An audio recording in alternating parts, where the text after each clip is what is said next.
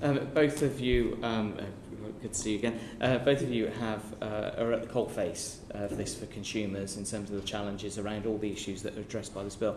I just wonder if you could just share, just very briefly, the real life examples of why this bill is so important and what difference it will make to consumers. If I could start with you. Okay, well, I can give you some examples from the past so you can see what the consumers also face. So I already talked about the secondary ticketing problem, but I give you another example. During COVID, there were a lot of issues about people getting the refunds that by the law they were entitled, and many people couldn't really get the refunds. I will give you another example in the digital side. For example, that is in the consumer side, but on the digital side. At the moment, as you have heard from the CMA, in digital advertising is basically controlled by two companies, which is Google and Facebook. Google have doubled its revenue on digital advertising since 2011, and Facebook used to make only £5 or less than £5 per user, and more recently it's like around £50 per user. Google charged for this pay for advertising around 30% more than other search engine. All that costs translate in the products that we buy. So we will expect that once there's a pro-innovation, pro-competitive regulatory framework is put in place, we will see this translate in prices. We will also be seeing it in more choice, in particular on the data.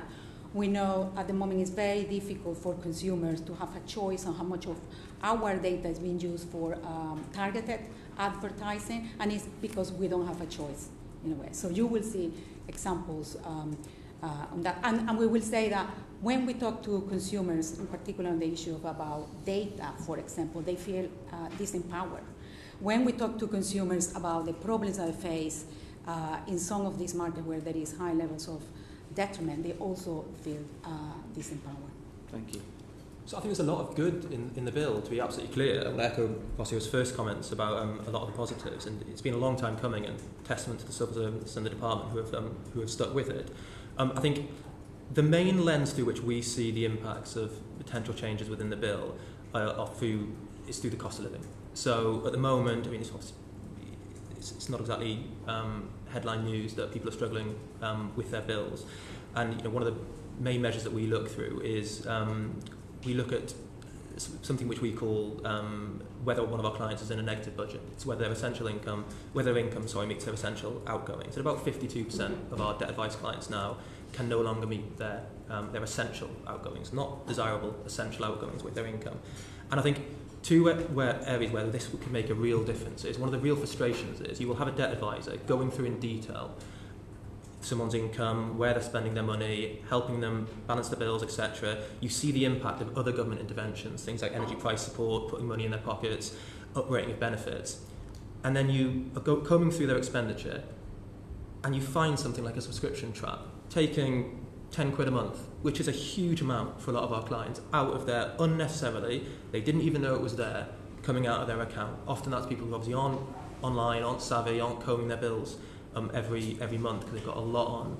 Hugely frustrating. Things like this, especially Strengthen, could tackle that. You'll see similar things where people are just about balancing their monthly income with their expenditure, and they get hit by some big sort of scam bill, let down by a company who too often obviously aren't held to account in the right way. And obviously it's a bit of a tangential example in some ways, but the hope is obviously the CMA's increased ability to act, increased ability to, in effect disincentivise poor behaviour by consumers will lessen the sorts of instances that we see there as well.